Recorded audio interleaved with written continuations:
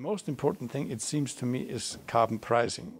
Why is carbon pricing so important? Many non-economists challenge always economists and say, why you are so obsessed by carbon pricing? We are not obsessed by carbon pricing.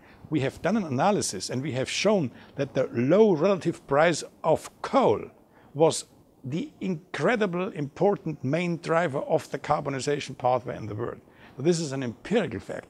We should not just talk about models. We should not just talk about obsessive thinking. We should just think about the underlying facts. And the underlying facts show exactly this.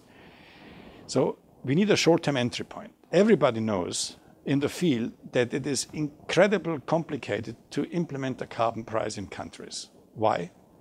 Carbon pricing removes rents from the owners of coal, oil and gas. Carbon pricing can have adverse distributional impacts. You might create a lot of resistance from vested interests from the owners of coal, oil and gas, which are normally quite powerful groups in a country. So what we have to do is we have to convince people that a short-term entry point, carbon pricing, can create revenues. The revenues could be used, at least partially, to invest in sanitation, to invest in clean water, to invest in telecommunication infrastructure, which improves the competitiveness of these countries.